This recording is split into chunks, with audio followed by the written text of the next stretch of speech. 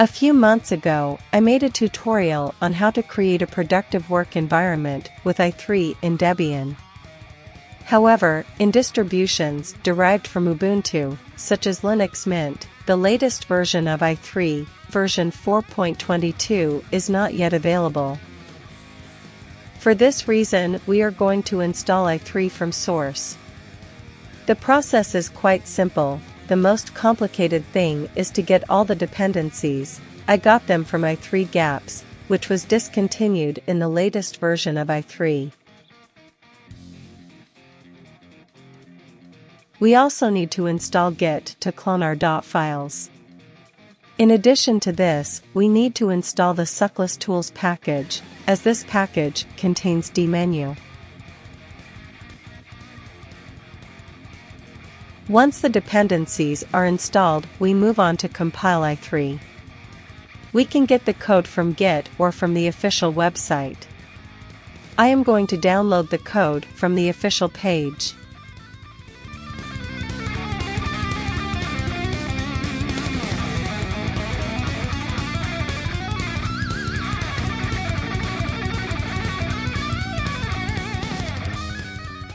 To compile i3, we follow the standard compilation procedure with mesin.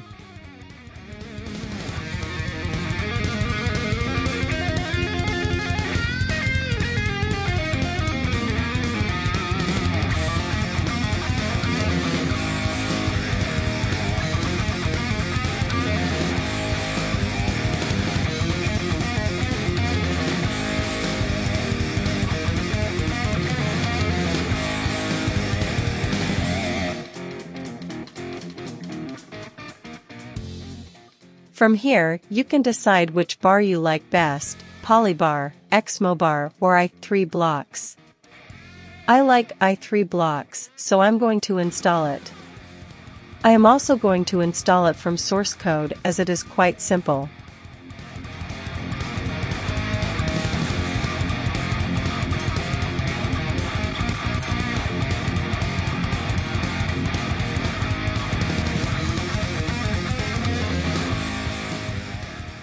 Once the toolbar is installed, some files need to be configured.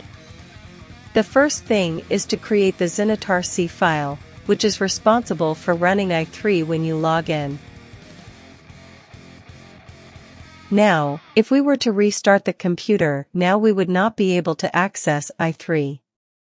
To enable the i3 option at login, we have to create this file with this content.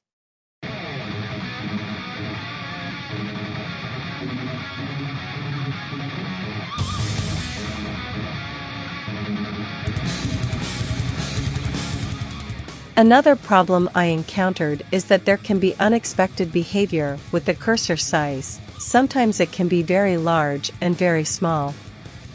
To fix this, we simply need to create the xresources file with this configuration. Optionally, we can also install this package to change the theme, icons, font and cursor style. In my case, I need to install the Mestle font for i3 blocks. For that I have a script to install any nerd font.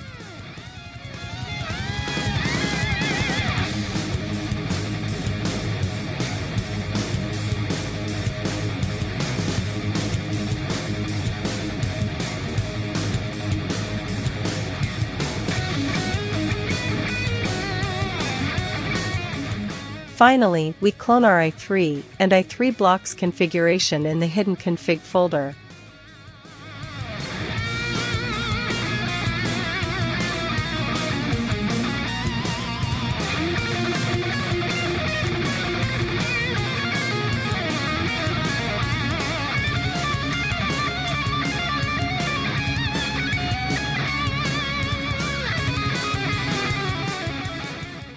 Now we can restart the computer.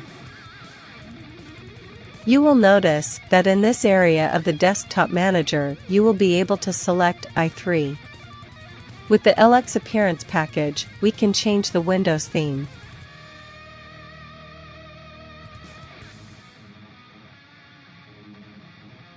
Now you can follow the rest of my tutorials to install the rest of the packages. like Rofi, ZSH and NeoVim.